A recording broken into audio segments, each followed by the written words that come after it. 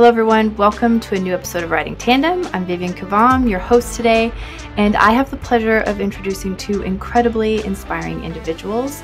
They are a son and mother team, Nicole Bartlett and Vincent Rissell, and they are the masterminds behind the delightful and very innovative O'CookieOs. It's a unique culinary creation that's been frankly just tantalizing taste buds since about 2021. They actually got started a little prior to that, so we'll dive into that a little bit, but became official in 2021. And today's episode is not just about their delicious hybrid of cookies and donuts, but also about their journey of entrepreneurship and just the dynamics of their family, because it is a very family run business. And this all started actually in Nicole's kitchen and has since then moved to a commercial kitchen at Kitchen Council. And they have dreams of just taking this even further to their own factory. So very, just very neat and inspiring family. And my guests today, they bring not only a raw and real story of innovation from the kitchen, but also just insights into turning challenges into opportunities. They have embraced dietary restrictions, the entrepreneurial leap, the unpredictability of 2020. So I'm excited to have you dive into the story of O'CookieOs. And who knows, by the end of this episode, you might just have to hop online and order yourself some of their delightful cookie donut hybrid, gluten-free deliciousness, because they're just such really unique creations. So let's dive in. Let's get this conversation started and just discover the magic that is going on behind O'CookieOs with Nicole and Vincent. Let's go. All right. Well, welcome everybody. I'm excited today to introduce Nicole Bartlett and Vincent Rissell. So welcome to Riding Tandem. This is, of course, a podcast where we just explore inspiring stories and journeys of entrepreneurship. And you two have an incredible story with some really fun twists, I think. So today, I'm just thrilled to have you guys on here. And you are the dynamic duo behind O'CookieOs, which was founded, we were just talking about this, founded in 2021 as far as like officialness. But like we're going to talk about, businesses often start before the official paperwork, right? Mm-hmm. So, but this is a family business, and there's some unique things about the business that I really want to chat with you guys about, especially because you are a duo and you're a family duo as well, which this is fun because I had another guest on where it was a mother-son duo, and it was just really interesting to talk about like what that dynamic looks like. So be sure to spill all the beans. Don't hold anything back, okay? We got you. Okay, awesome. So we're going to talk about, of course, delicious O'CookieOs, which are, well, I'll let you guys tell us more about that. They're lovely and delicious. My mom has tried them, and she thought they were great. And I want to talk a little bit, too, just about advice that you have for other aspiring entrepreneurs out there. Does that sound good? Yes. Okay, sounds awesome. amazing. Cool. So first of all, we need to level set here. What is O'CookieOs? What are O'CookieOs? O'CookieOs are a hybrid between a cookie and a donut. So in 2019, when my brother formed a gluten sensitivity, we had to do a bunch of tests because he was getting rashes and a bunch of discomfort. And we figured out it was gluten. And he always loved donuts. We'd always get them from like Olson's and everything like that. So my mom tried to make a gluten-free donut, but it never worked. So she put the elements of a cookie and a donut. And then eventually she added in high protein because he's a gym rat. Yeah, basically, he wanted a gluten-free donut, and I couldn't make one. Yeah. It kind of happened in lieu of that challenge. Now, you were baking quite a bit, right? I think we were talking a little bit about 2020. Everything's on lockdown. You kind of went into the baking world, as many people did. I feel like there's like a sourdough bread burst. People were like cooking and in the kitchen. It sounds like that was kind of the same for you. Yeah, it was. I was already baking at home because, there were so many questions about what was going on, where were things coming from, and then things were not stocked as quickly with everything going on with COVID. Mm-hmm. So I was trying to bake something that everyone would enjoy at my house. Right. And not being able to make cookies that everyone can eat was kind of a struggle. Mm-hmm. So I had to find something that not only was gluten-free, but also all four of my boys would eat. Right. And that's where it kind of started from. And that's kind of a big thing is my understanding. So I know a lot of us out there we either have a gluten-free sensitivity or a gluten sensitivity, I should say, and need to eat gluten-free. We have friends who do, parents who do, brothers, sisters. Like, this is something I think touches a lot of people's lives. And you hit on something really important there. You can find gluten-free things, but they don't always taste good, right? Mm-hmm. Yeah. So what was the experimenting process like for you as you were just figuring out for your own family? What did that look like? Well, I had a bunch of taste testers who were 100% honest or brutally honest. So there was that factor, but then there was also the factor of, not knowing anything about being gluten-free. When I started this, there's a whole learning curve. And we tried like the 1-to-1 flours. And when people say it's 1-to-1 and you can't tell a difference, I think that's a lie. Yeah. My children didn't like the way it tasted. The textures were different. You get that grainy sort of feel. So that was kind of I was like, okay, that's not going to work for this household. Let's try to figure out something else. And then I just kind of started doing some research on what I could do at home. I have my own little KitchenAid, and I was able to get the grinder attachment to put on there. So I started like grinding up rice, and rice is such a fine flour that I didn't have much luck with. Plus the nutritional value wasn't there. And then oats, and that gave us a good consistency. Then I learned that Quaker oats weren't necessarily gluten-free. Right. Because, oats are a gluten-free inherently. However, with the processing, the glutinous grains that contaminate the oats make them not gluten-free. So then we had to find actual gluten-free oats. So we switched over to the Bob's Red Mill and started grinding those at home with my little grinder. And took me about 6 months to get all like the ratios of the leavening agents right. Before we had something that was not necessarily a donut yet, but it was tastier than half of the other things. But we threw away so much, so many different batches, but it was finally like, I'm going to get this right. But although we never really got a donut, we got a cookie donut. So it's like cakey on the bottom and like a crispy cookie on top. And his youngest brother was 2 at the time, and he couldn't quite say his C's yet. And he was going around calling them Tootieos. And we're like, oh, it is a cookie-o, And so that's kind of where the name came from. I love it.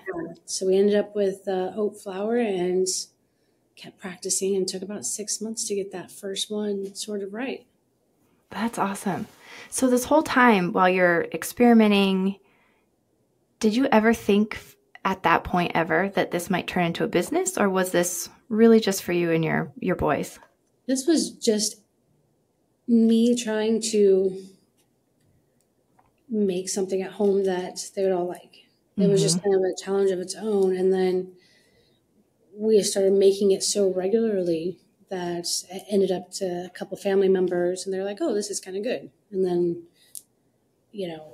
at probably, I don't know when we were kind of like, maybe this could be a business. I think the name, when the 2-year-old was calling them Tookios, I was like, that's such a cute name. I was like, I like that. So I don't know at what point we decided it would become a business, but I think once we started getting feedback from other family members that it was good, then we were kind of like, maybe we have something here, but maybe they're just being nice. So, it was kind of that line where it was like, is this really good, or is this good enough to actually pursue something bigger? But yeah.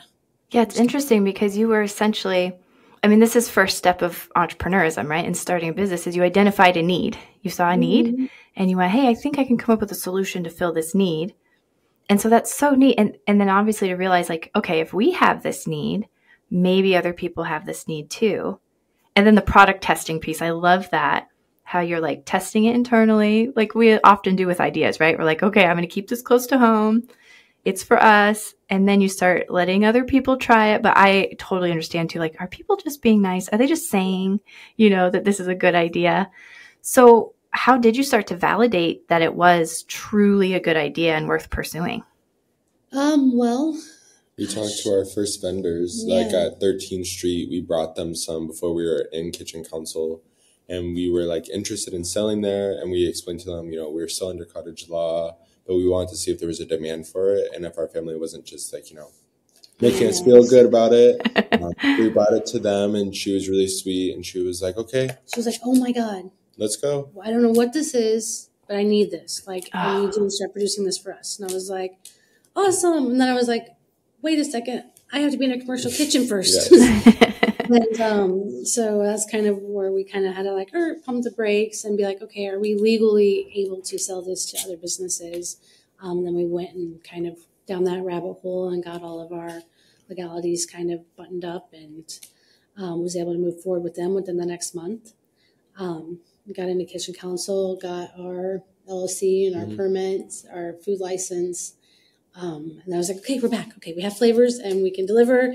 And our first delivery, I think, was, oh my God. No, it was the worst one. Yeah, it was, we call it it fell on Thanksgiving, and it was not a joyous celebration. We had just started baking with almond flour. Okay. And learning the new ovens at the kitchen. So ovens in the commercial kitchen run about 25% hotter than the ones at home, or you have to cut the time 25%. And we didn't know that. Oh, yeah. So also baking with almond flour, I always tell people if they have an afternoon to like frustrate themselves to bake with almond flour, because it is very frustrating. It's a very finicky flour. Like if you have one thing off, it'll just... So why the decision? Okay, we need to talk about two things here, right? One, we need to talk about Kitchen Council, what it is, how it's supported you, and what that's been like. But then tell me, too, a little bit about what made you decide to lean into almond flour, even though it was so difficult. Well, my mother-in-law, oddly enough, wanted a sugar cookie. Okay. And I couldn't quite get the consistency or the texture right with oat flour to make a sugar cookie. So that's kind of where that challenge came up. So I started exploring other flours I didn't have to grind, which almond flour was one of the not easier ones to use, but one of the easier ones to get. So, I could just grab almond flour and try it. That's, one day it'll come out amazing. And then the next day you can do everything exactly the same, and it's completely different. It'll be flat or it'll spread. It's just a very finicky flour, but it makes an amazing sugar cookie. It does. It's very airy. Yeah, and that's kind of where that came from, because I couldn't get the sugar cookie out of the oat flour.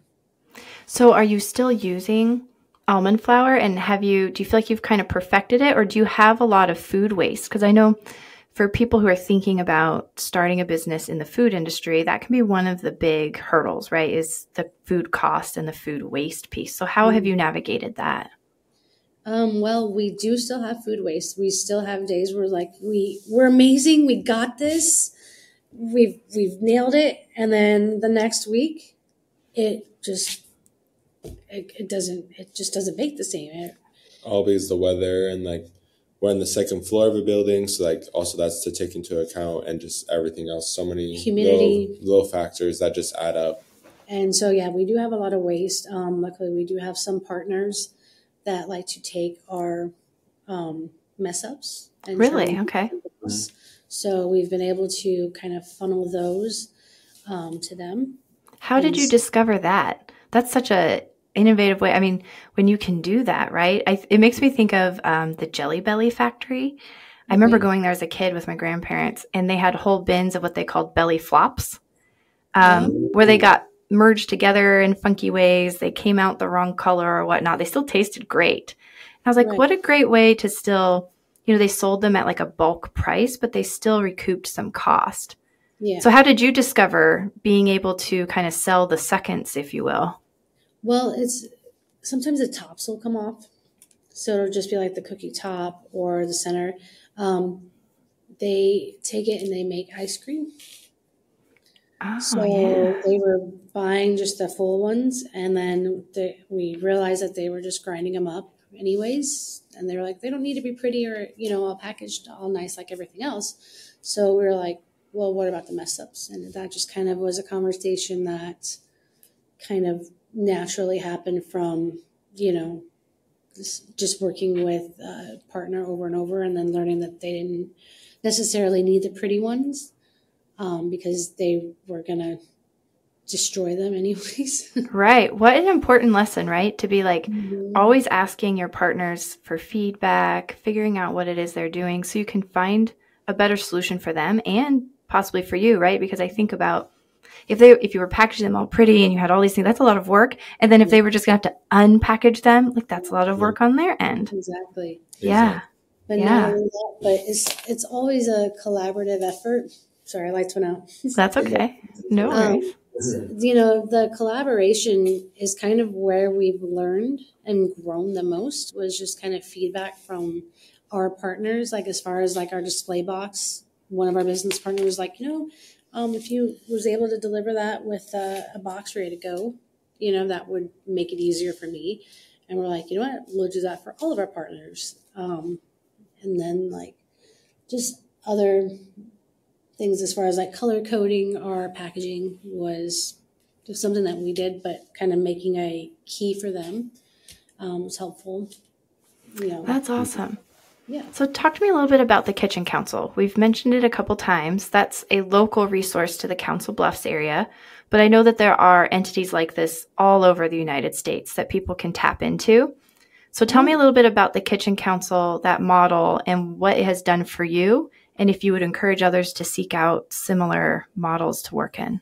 I don't think that there's another one like Kitchen Council. There's other shared in the metro area. Yeah, well, I mean, there's other shared kitchen spaces. Yeah, there's lots of ghost kitchens across the nation. There's a lot of these popping up where you can move maybe from like a cottage type of model into something else where you have, access to a commercial kitchen, whether that's through a membership or you're renting or you're buying in.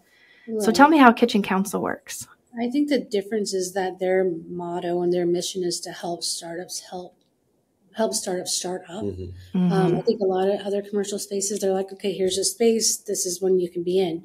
But Kitchen Council is more collaborative. Like, what do you need? If we don't have the answers to a legal question or, something that newer businesses have trouble finding, then they have resources that they can tap into, like the Iowa Chamber, the Omaha Chamber, where you can reach out and actually get counseling or guidance or pick someone's brain, like the Small Business Center, to kind of help with certain things that, you're not sure where you need to go to find an answer. So I think that's where they're different as far as other commercial spaces that you can rent.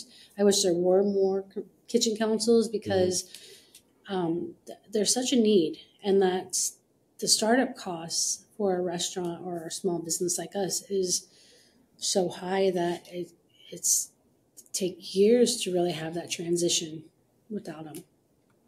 Yeah, I think that is a big piece, right? Especially as you're thinking about in the food industry, there's so much equipment that goes into it. Obviously, there's the food piece, there's labor. And then if you're thinking about having to set up an actual commercial kitchen, like you talked about moving from a cottage style into a commercial kitchen, which opens up a lot more possibilities for you to be able to sell, right? To be able to reach into those.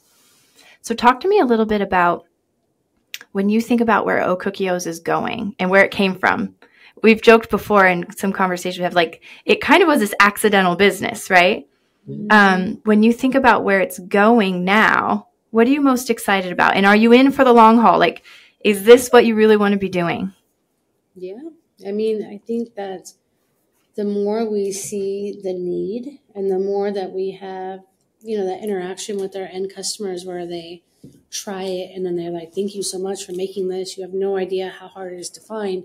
That kind of gives us that motivation to keep going. What do you think? Especially during the farmers market seasons, it's the most absolutely insane because currently we have about 30 retail partners. So trying to fulfill that every week on top of doing 1 to 4 markets a week, every single week from May until August, September, sometimes even October.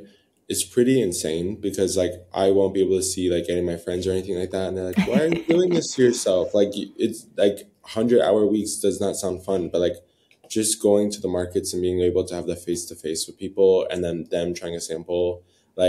We have I wouldn't say a running joke, but a running thing where our return celiac customers will come up and they'll start dancing and in front of people at the market, and the people at the market are like, what are you doing? And they're like, this is like one of the only things I can eat and I enjoy it.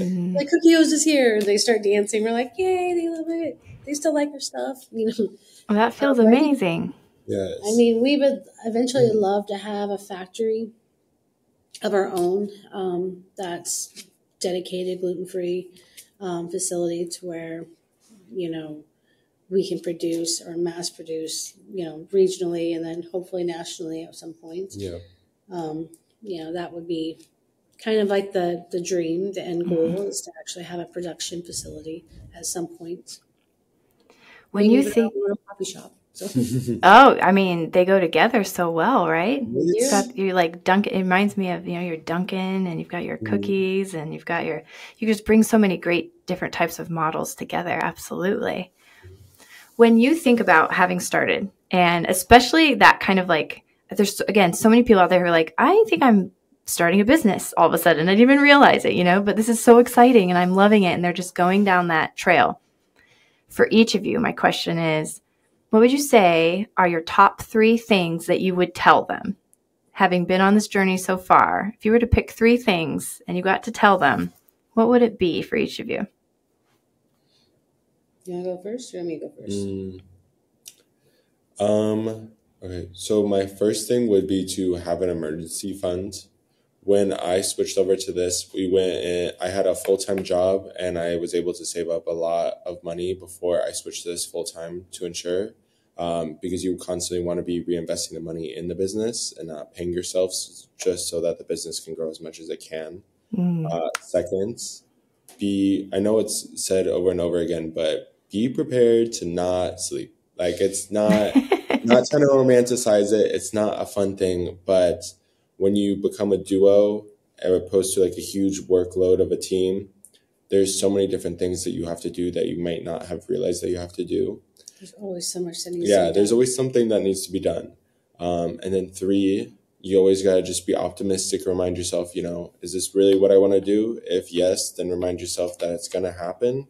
You don't know when it's going to happen, but it's going to happen. So you're just going to keep going in every single day. I love those. And then you have to really trust your inside voice, trust your gut. There'll be things there'll be really, really, really hard days, and you'll be tested, and then you'll just have a moment of inspiration, or something will pop up, or a customer message will come in, with a thankful message that keeps you going, and then you'll also have people that won't believe in you. I know that in the beginning we were told, how's the little cookie bake sale going, and we had a lot of those sort of comments in the beginning. But then there's just a little voice inside you saying, okay, just keep going. It's going to work, and so you just got to kind of listen to your gut no matter what, anyone else tells you to do. If you feel like it's the right way to go, then that's what you should follow. And then 3rd, I guess, although there's always, always, always something else to do, you do have to take a break. Yes. Because if you don't stop to have that reset for yourself, for your mind, for your body, then you're going to start making mistakes. And so you always got to take a day, even half a day, just to reset, do a face mask, watch some garbage television or something mindless, because otherwise it can drive you nuts how much there is always to do. So you sound like you're speaking from experience on that one. Have you ever pushed yourself too far? Yes, we both have. There's been days we've been at the kitchen till 4 a.m. trying to remake a batch that didn't turn out. Later than that. We'll usually come in here at 9 or 10 a.m. There's been multiple times where we've been in here until 9 a.m. or 10 a.m. the following day. It doesn't happen as often as it used to. No. That's good. But it still has happened more times than I would willingly like to admit. Especially when the next day there's an event. So it's you're like, okay, we have to at least go home and sleep for 2 hours before we go do this pop-up or go to this market. And then next thing you know, you're home and everyone else is getting up. And then you're like, okay, well, now I'm on to mom mode. I need to start getting, things ready for the day for at home too. So you've really got to just give yourself some grace and just know that you're exactly where you need to be at that moment. And then with time, it'll get done. Mm-hmm. But it can be very extensive. I would like to tell a very short story about what I was hinting at earlier about the Thanksgiving not so joyous. Our Friday massacre. Yes. Oh boy, Friday massacre. Okay, this sounds good. This has turned into a crime podcast now, everyone. So our first retail stock ever, we came in here the day before Thanksgiving, right? No, it was like a couple of days before. We did some test batches to make sure we got our ovens right because this was our first big bake. Mm-hmm. And it was perfect. We were like, oh, this is amazing. Everyone at the kitchen was like, oh my gosh, that's what you guys make? Those look so good. And then they cracked it open and it looked amazing. 2 days later, we came back to bake for the orders that we had for our first. Actually, it was Small Business Saturday is what the delivery was for. So it was the day after Thanksgiving. Yeah, Black Friday. And I think we lost about 15 to 20 dozen. Oh, boy. Yeah. And we had gotten in whatever day it was at 10 a.m. and we didn't leave with nothing in hand because nothing worked at all until 7 or 8 in the morning the next day. And I remember that it was me and my mom and then my brother that is 4 years younger than me.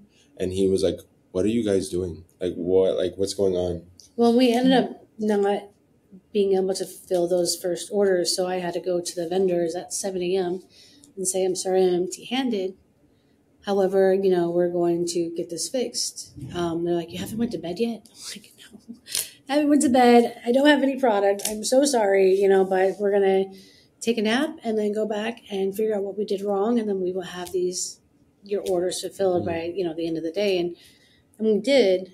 But that was one of our first lessons that we didn't know as much as we thought we knew. Mm-hmm. And that whole first year ended up being trial and error. And, we've learned not to get too cocky because once we do, then things mess up. So it's like, okay, we're just going to take everything as we go, just kind of roll with it.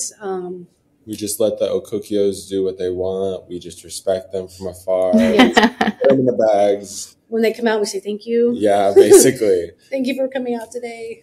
But it gets less and less as you go. But the trial and errors are there for the lessons that you need to learn. And we've learned a lot and grown from that. And learned different processes as well, just from those mistakes. I'm curious. What a great story. I'm so sorry for that pain, right? Not a great story. Oh my gosh, that's so amazing. Yeah. But what a great real story. This is real life behind the scenes of businesses, right? And when you're where you're creating a product with your own hands, it introduces some really interesting dynamics. And I think you're really hitting on those. And it makes me think of this question of, so often we get asked by business owners, when should I make the leap into my business? Should I wait until I have, in this example, my recipe just completely figured out, totally refined? I've been working in a commercial kitchen for a year, and I'm kind of waiting for everything to be perfect and have it all figured out. Or do I jump in and know that I'm going to have some pain along the way? How do you think people should navigate that question? I think that's a different answer for everybody. Yeah. I think it kind of depends on where you are. I think that opportunities presented themselves at a time where I didn't want to say no. And I thought that my recipes were good because at home they were. Mm-hmm. So it's kind of even when you think you're 100% ready, the universe will tell you that you're not after you take that leap. So it's really a kind of a mixed bag. I think everyone's going to have a different path. And I think when you're the most scared is when you should jump. Mm-hmm. To be honest. Do it scared, right? Do it scared. When you are the most fearful, oh my gosh, okay, I'm going to sign these papers. I'm going to sign this contract. We're going to, get started. That's a scary moment because you don't know if it's going to work out. And that's when you just go. in my mind. I don't know. What do you think? Well, that plus I'm a very firm believer in that nothing will ever be perfect. So you can always strive for perfection, but your idea of perfection last year is going to be completely different than what you have this year. So true. So I always just say to put out your best quality work and then know that it's going to be getting progressively better and better and better. And the more feedback you get, like we work with 13 other small businesses in Kitchen Council, and the amount of O'CookieOs that the people in the kitchen have ate is probably absurd, because I will go over to people with like a fresh cookie and I'll be like, can you give me some feedback? And I'm like, I don't want to hear it's good. I don't want to hear this. I want to know, was this wrong? Was this wrong? What do you think could be tweaked? And that's the whole thing about business. Can you taste the main flavor? Yeah. It's usually the big question, because we create all of our recipes ourselves. So we're developing our own recipes as we go. And sometimes we'll have a disagreement, like our pistachio one, which I brought in, I was going to eat, but I didn't have time before we came in, is a pistachio. He likes pistachio a lot. I think it just tastes like almond. But he was like, it's not pistachio enough. And I'm like, I think it is. And so we'd have other people kind of be like, can you answer this debate for us? Like, can you solve this? Because we have a different opinion, on things. And so we'll ask people to kind of be that tiebreaker.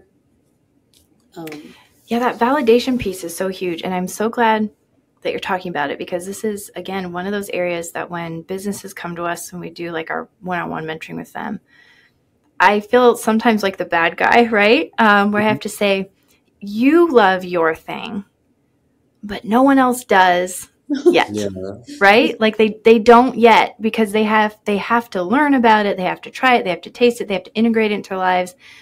In your case, right? Like they get to taste it. So that gives you a sense that they can engage with, but validating with clients and vendors is so important. And you can love it, and then be really disappointed when other people give you feedback, and then you have to take it back and change it. And I think, especially for us business owners out there who have that creative side, which I would say the baking, I mean, it's creative, right? You're putting your heart and soul into this. And then if you get that feedback, but it's so important to take the feedback. And some of the feedback you don't keep, because you need a certain cross-section of feedback, right? And so one opinion versus another, but making sure you have a good cross-section and putting yourself out there is so important. So I love that you're talking about that. You got to have thick skin. Mm-hmm. You have to be able to accept the criticism, because, I mean, being a gluten-free product, in some markets you'll get bystanders that walk by and say, oh, I don't like cardboard, no thanks. Yeah. Just because it's the stereotype of gluten-free is not everyone understands it, knows it, needs it, and have the stigma that it's gross, it's going to not be good, so no thanks. So you've already got that hurdle that you're trying to get over. And I think when we started, we had a lot of people asking for dairy-free. A lot of people asking for egg-free, and I'm like, oh, I can't go vegan. I can't do that. And then we had enough requests where we ended up doing some dairy-free ones. And then they were like, well, if it's dairy-free, why isn't it vegan? I'm like, oh, it's the eggs. And then we figured out how to replace the eggs, and all of a sudden, half of our flavors are vegan. Interesting. After I was like, we're not going to do vegan, but then we got so much feedback and so many requests for, things individually that combined request we gradually got to a recipe that worked, and that all just kind of happened from that feedback.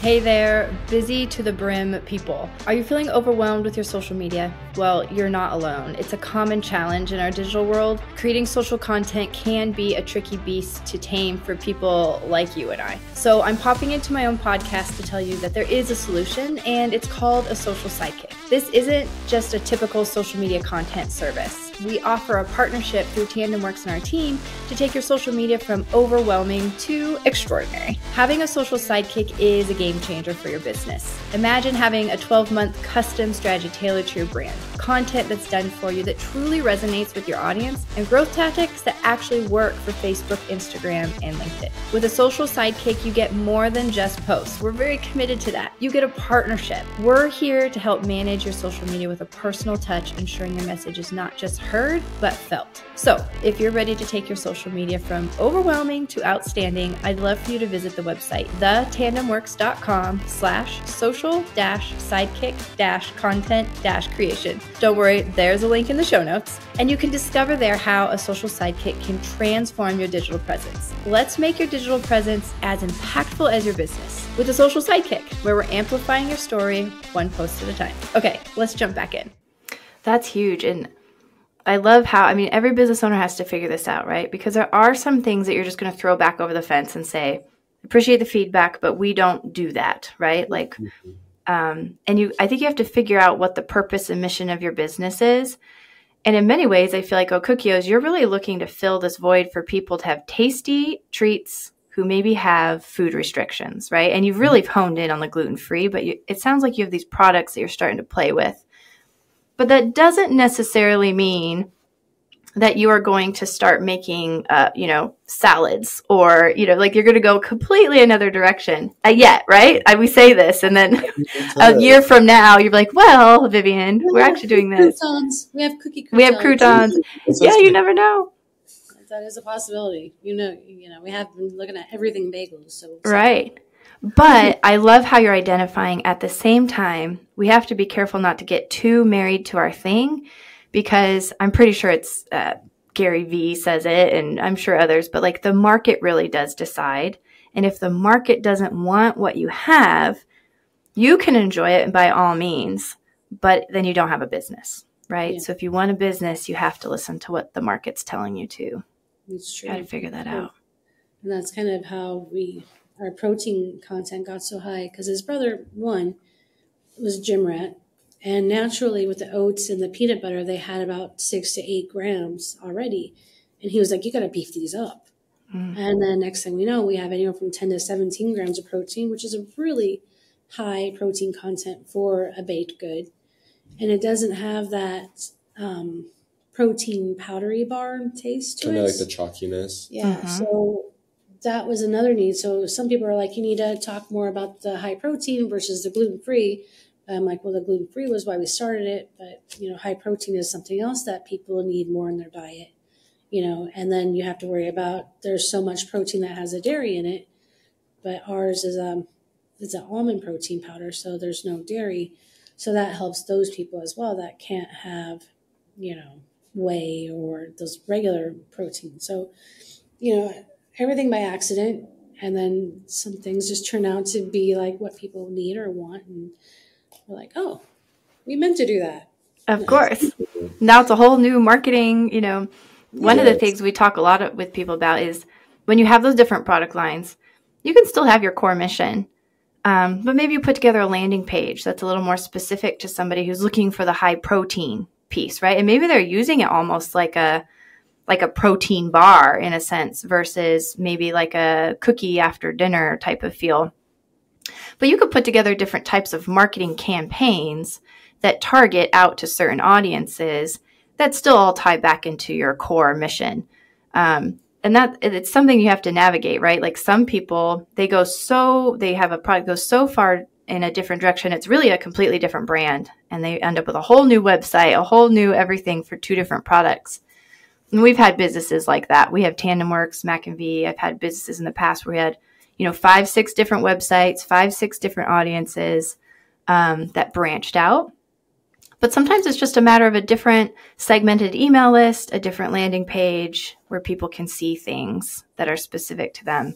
That's always an interesting one to help people navigate. Like, when's the right time where we're really making a complete audience switch, or can everything live under the same umbrella? I love trying to help sort that question out because, like you said with some of the other questions before, you have to figure it out. It depends on the person. Mm-hmm. Okay, I'm super curious to know. We haven't talked about this yet. This is a family business. Mm-hmm. You and your boys, and Vincent specifically, have all been part of it. I mean, you mentioned one of your younger ones like there. I don't know if you ever rope them in. We're like, okay, guys, we need more of these packaged or not. But what has it been like having your family be part of this and really influencing the whole journey of O'CookieOs? That's my favorite part. Yeah. Maybe not so much your brother's favorite parts, but yeah. That's my favorite part when everyone's at the market. Like, I am like silently like overjoyed, but still being like, okay, I need you over here. I need you doing this or whatever. But they're older, and especially having Vincent in the kitchen, like I'm able to teach him how to bake, and now the student's kind of becoming a teacher. He's like trying to check me and be like, no, Mom, that's not, you need to do this way. And I'm like, that's not how many grams goes in there. It's a little bit less, actually. It's this number. He's like, it's a little dry. I'm like, we don't use that word. No. But yeah, I think that, and then plus Scott, he does a lot of the deliveries, and so yeah, it is our whole household, especially in the summertime for markets because school's out. We have the 6-year-old selling samples and cookies. He's like, perfect. Yeah. He's like, do you want a cookie, sir? Yeah. Hi, ma'am. Would you like a cookie donut? And it's just like this, like 3-foot 6-year-old, like running up to you, like, would you like? How can you say no? Try a sample, right? I know he's a great. He's salesman. a natural. I didn't have to train him. He's just he'll just go straight up to the booth and be like, "Hey, you want to try this? Come here. It's the best thing ever." So that's always fun, but it's nice because they've watched it grow. So they've always had, you should really do this, or don't post that, Mom. That's not what you should post. Have Vincent look that over, and you need to change that audio. Or, Mom, they each have their own like speciality as far as their commentary or their feedback.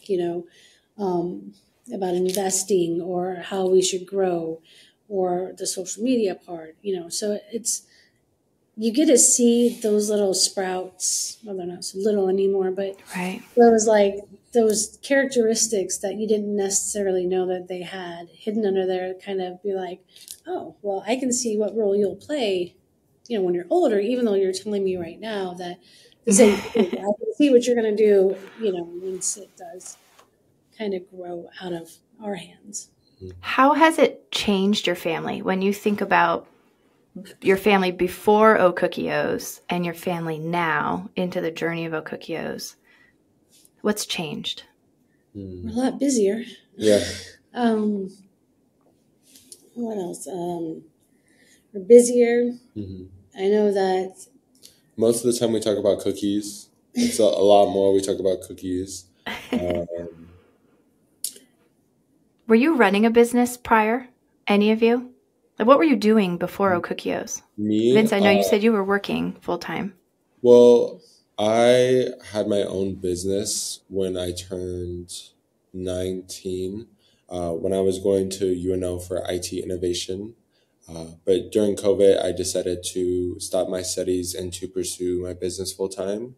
I was doing Amazon FBA, and then I converted into doing O'CookieOs full time because I no longer enjoyed really selling at Amazon. It wasn't really fulfilling, and I always wanted to be an entrepreneur, but I wanted to do something that was more fulfilling than just, You wanted to create. Yep. Yeah. I remember you saying, yeah, what I'm doing, I like what I'm doing, but I would rather do something to where I'm selling something I made so I can have that pride behind it. I think that was somewhat the lure that you had to coming over. I was at home as a mom when this started. My youngest was 2. So he had some health issues, so I was home a lot with him.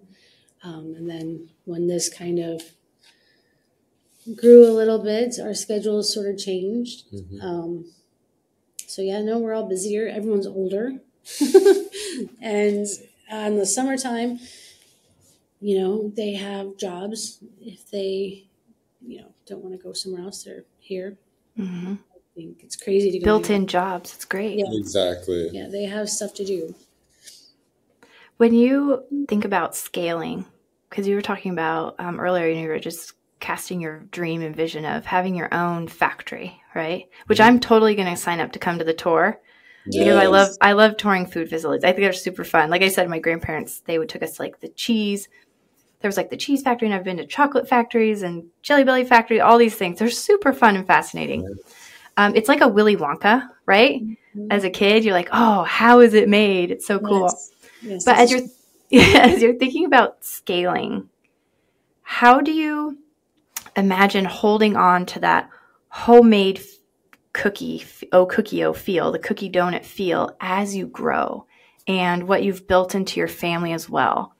When you think about that scaling piece, what do you imagine there? I think the people you surround yourself with have to have an understanding of what your mission and your vision is. If you want to kind of keep that feel, you have to have people that are just as excited about it as you are, to really keep that going. So I think the people you surround yourself with as you grow are the people that are going to be excited to help you grow, if you want to keep that feel. I think another element would definitely be to keep the handmade aspect of the product as long as we can, because I know a lot of food processing facilities, it's a lot of machines and like drop shoots and all that type of stuff. So definitely having that incorporated, and then as well as keeping the family integrated into it. Like my mom was saying that she feels like we all have our own specialties in a way. Like we joke around that my brother, that's 4 years younger than me, we're like, he's going to be the district sales manager because he doesn't really care for baking, but he definitely would be calling up the wholesalers, being like, hey, just checking on that pallet we dropped off last week, all that type of stuff. And Jax would definitely be doing social media. Mm-hmm. Mm-hmm. And the 6-year-old already calls himself the CEO because he named the company. So yeah, that's good. That's good. He's a boss man. I can see him doing like a lot of the advertising too. But,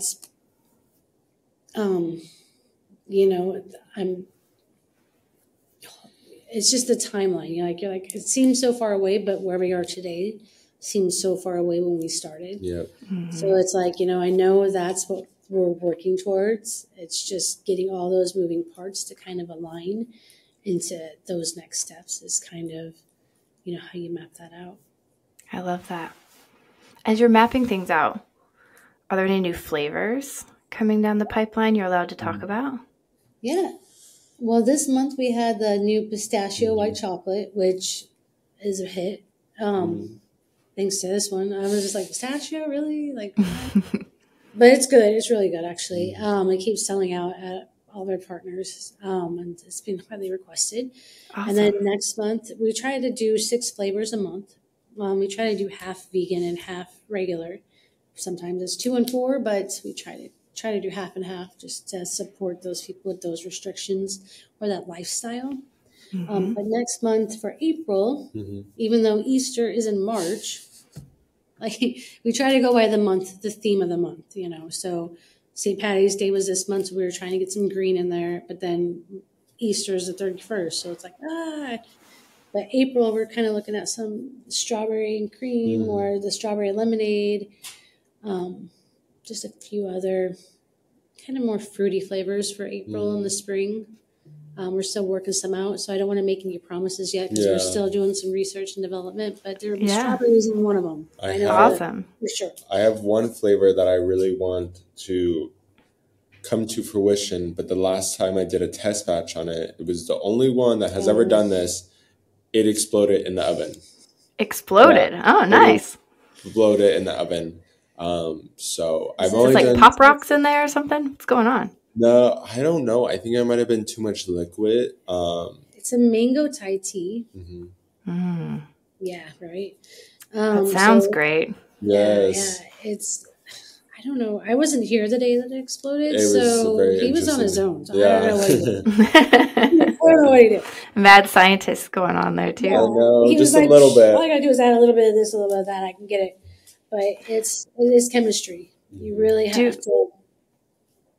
Well, I was just going to ask, since you are so home taught, right? Literally started at home in your own kitchen. Yep. Yeah. Do you pull in any like expert outside resources now? Where have you taken any classes on recipe development, or how do you figure out flavors? Because I know like people can really specialize in just flavors and recipe development, things like that. Do you pull anything like that in?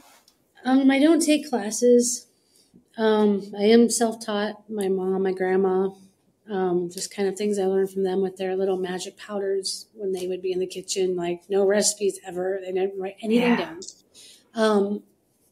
I don't want to, maybe down the line I'll take a class, but right now it comes from inside. So like we had our pancakes and bacon flavor in January, and that one just kind of came from craving it. Well, actually, my son's plate, the last bite of a pancake drenched in syrup with a little bit of bacon left over. Mm-hmm. It's like the mom bite, I guess, sometimes if you don't get to make yourself a plate. Totally get it, yes.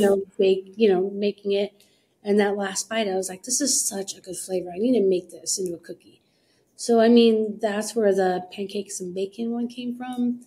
The Dreamy was almond cherry dark chocolate. And that was just like, I would just eat almonds, dried cherries, and dark chocolate just as a snack. I'm like, this should be a flavor.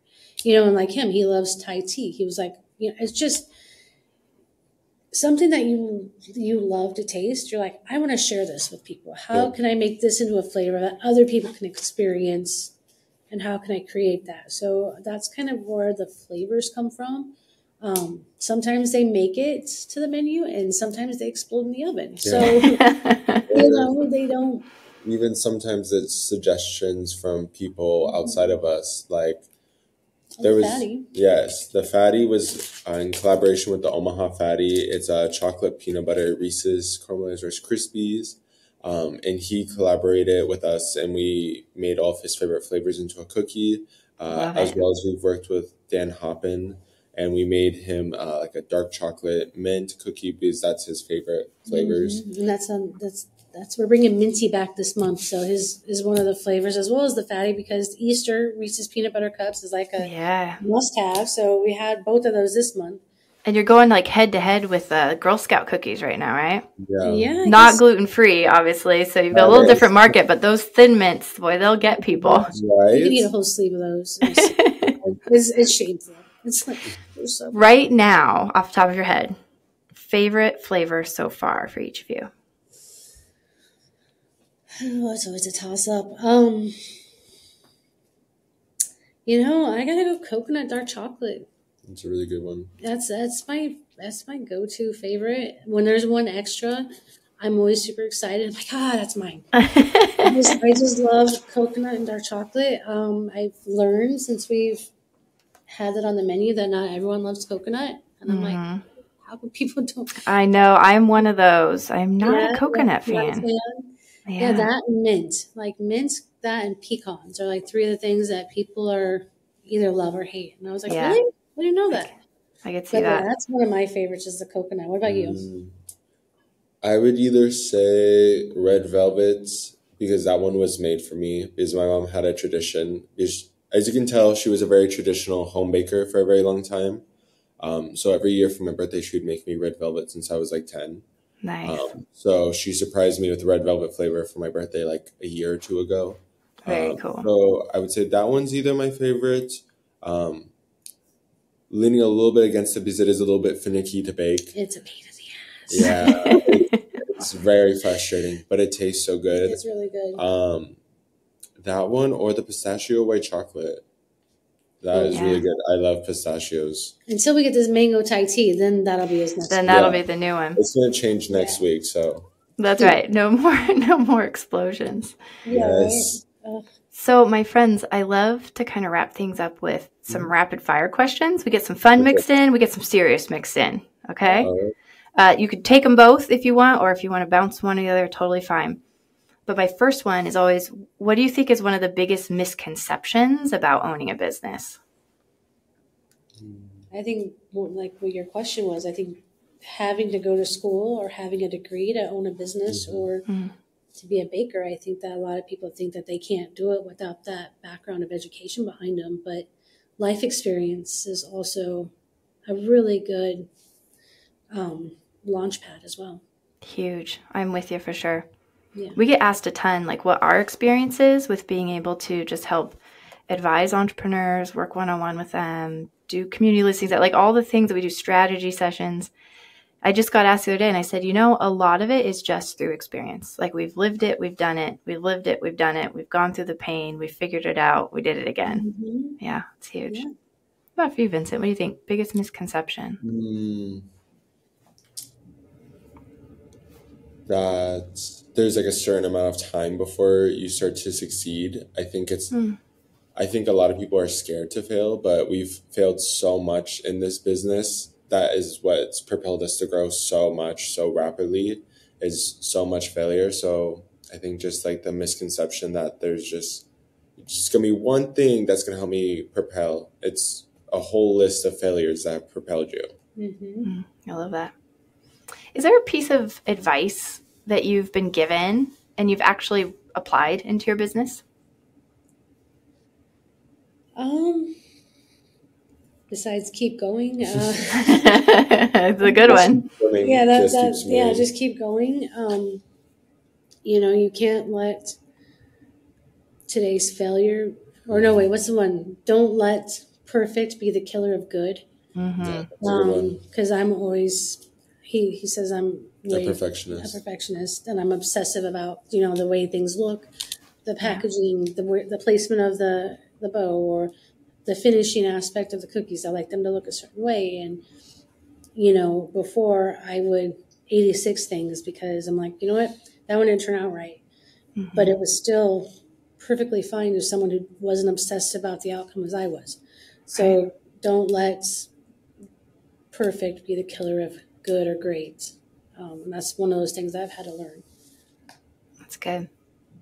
I can't think of one off the top of my head. I would have to think. Yeah. Work with your mom. That's great advice. Yeah. Right. Work with your mom. Is there something you would tell your younger self, or if you were to think back when you were still in your home kitchen, is there something you would tell yourself knowing what you know now? I think a lot of it would just have to do with pricing, like pricing out your products, because chocolate chips at the store versus a 50-pound bag, or just stuff like that I wish I would have learned before. I can't think of the specific thing it was, but I know last week I was like, gosh, if I would have changed this last year, I could have saved this much money, there's just things like that. But, that comes with that mistake and that learning as you go. So I guess just roll with the punches. Yeah, that's good. Your younger self, because you're so old. I guess just like, I don't know, really have faith in like what you believe in. If you really want to do it, then do it. You just have to be very optimistic and roll with the punches. Mm-hmm. I like this theme. Like, you're going to fail. Yeah, you will. And that whole, people say failing faster because you're going to fail. So the faster you can get to it, the faster you can move on, right? Yeah. Mm-hmm. And it is true. Like, it takes a certain number of failures, if you will, to be able to improve and get better. And if you just sit and wait, the failures don't happen, which means improvement can't happen. Exactly. Well, it took 6 months to get the first recipe right. So, if I would have quit and said, I guess we're just going to have to use that 1-to-1 flour. Guys, just deal with it. If I would have just kind of given up then we would have never had this 30 flavors 3 years later. We would have never grown, I think it's easier to quit. Yeah. Another great example is I went roller skating with my friends last week, and I don't know how to roller skate, nor did like half of them. And my other friends were like just excelling. And my other friends who were scared were like, oh, I don't want to get in there. I don't want to get in there. But like, I forcefully made myself get in there and purposely like fall because, it's bound to happen. Like, what are you doing? Like, you're acting like a crazy man. I'm like, the more times I fail in the first like 30 minutes, the last 30 minutes, I'll be able to be more comfortable opposed to the entire time on the rink. I'm just uncomfortably standing there. So nice. Did you make it around without falling eventually or no? I did at least once, but it took 6 times falling in front of little children where they're like just excelling past me. Yes. Goodbye, I'm sure. It's like my skiing. Goodness. wait till you try ice skating. No, thank you. Sorry, up online. It's even harder. No. When you guys do take that day where you finally like, okay, we're just going to have a little bit of chill time. I'm just going to relax. What is a favorite kickback and relax type of beverage? What are you going for? Oh, beverage. Mm-hmm. Water. Yeah, I've got to stay hydrated. I get a little crazy and have a Coke occasionally. Yeah. I really like smoothies, like a pineapple smoothie with like a little bit of coconut. Or yesterday, I had like a date smoothie from downtown that was really good. Just something refreshing, something like that. Yeah. I don't drink alcohol, so I'm sorry, that one's a little boring. Yeah. You know, it's funny. I ask this, and everyone always thinks that it has to be alcohol. And I'm like, it doesn't. I love tea. One of my favorite things is tea. I love hot tea. Matcha or oolong. If I just want to relax, like morning, night, afternoon, I'll often make myself a cup of tea because it's just like relaxing. I really enjoy that a lot. Definitely. Is there a song, book, or podcast that's inspiring you right now? Um, Do you guys jam out in the kitchen, or is it like quiet in there? Well, I do. I listen to like old 90s music. Nice. I have like Offspring or Green Day going on, you know, just something fast.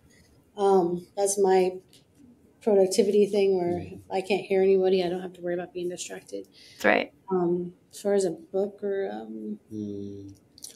I usually listen to podcasts, but it's usually just pop culture or like just things along those lines. Because for me personally, if I'm working, it's a little bit harder to retain the information about like, I don't know, self-help or whatever it may be while I'm working. And it's kind of just a lot to take in at the same time. Same for me. It's mostly background noise. Yeah. I'm really into this. I do Spotify a lot, and there's one called like, I think it's like just Chill House or something like that. I just need kind of like a beat, right? If people are talking, I have no idea what they said. It's terrible. Michaela, though, she can like listen, retain all this stuff. I'm like, my brain does not split into 5 pieces like that. It's amazing. Yeah. Especially when you're trying to do math, when you're measuring. Oh, yeah. Oh, gosh. Yeah. Everything would be exploding in the oven, right? Yes. Absolutely. I just need just straight music to where it just gives me that pace to keep. Yes. Hey, as we're kind of wrapping up here, and you're thinking about just business owners in general, how do you think business owners can make the world a better place? By staying in business. Mm-hmm. I think offering, like the world needs whatever it is that you have, you know, and if you haven't found your people yet that needs your product, you know, you just need to keep, you know, promoting it and looking for that piece, that missing piece, because I think the world needs new things and they need something to be excited about. I think to dance about. Yeah. To dance about, to be happy. Yes. When they see something, they're like, oh my gosh, I love that. Whatever thing it is, especially like when Vincent said our customers that get super excited, that like fuels you. So it's just keep doing what you're doing. You know, the world needs whatever it is that you have. You have something special. So just keep giving it. I think another important one would be to be kind and stay kind. Because I know a lot of the times, like starting out entrepreneurs, or especially since we work with their small businesses, when people are entering the kitchen for the first time, and I'm like, oh my God, this was literally us 2 years ago, where they're like freaking out or like worried about X thing. And then like, you know, you just got to reinforce it with kindness, you know, take their questions. But there's definitely been times where I've experienced not so great conversations with people that I might have took inspiration from. That have been an entrepreneur or running their own food business for a while. And someone you looked up to. And it wasn't a great experience. So I think just being able to be kind and really trying to help everyone grow, because at the end of the day, you're doing the same thing. No one is your competition. Everyone is collaborating on making the world a better place. So I love that.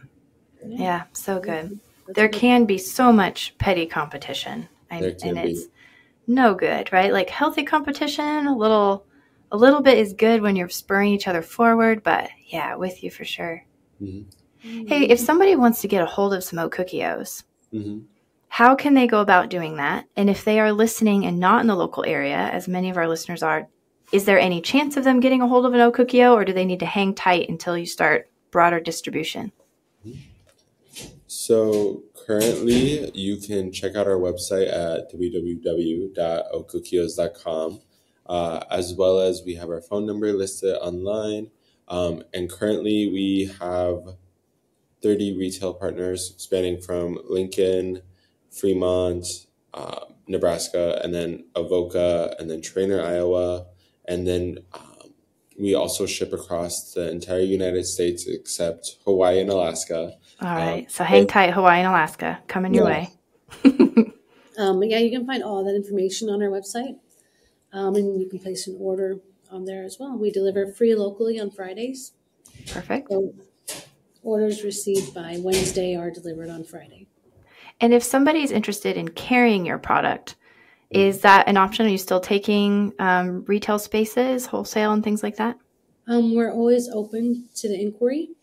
We do have a wait list right now, but they can always reach out, send an email, and just give us their information. And we can always get a hold of them when we're able to expand. Perfect. I love it. When you're expanding and the factory comes, and then you're going to be franchising before you know it, if that's a model you want to go with. I love it. Well, Nicole and Vincent, thank you for coming on, especially coming on together. I think it's always fun just to hear like the different perspectives. And thank you so much for just the inspiration. I know I feel inspired too of that, like, hey, it's okay to fail.